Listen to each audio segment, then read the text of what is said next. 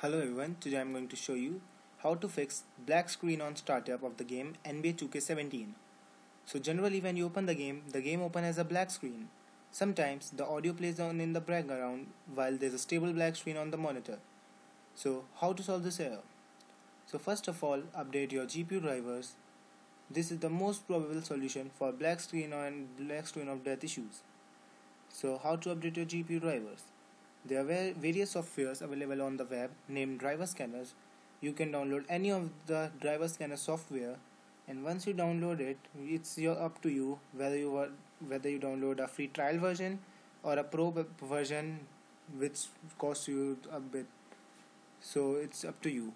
So once you download a driver scanner software, just scan for the updates which are available for your GPU drivers and update them. However, if you didn't solve the problem by updating the drivers, then try disabling all the controllers, USB device and anything connected to your PC, and then restart the game. First restart your PC and then restart the game after the update also. So that's it. That's the possible workaround for this issue.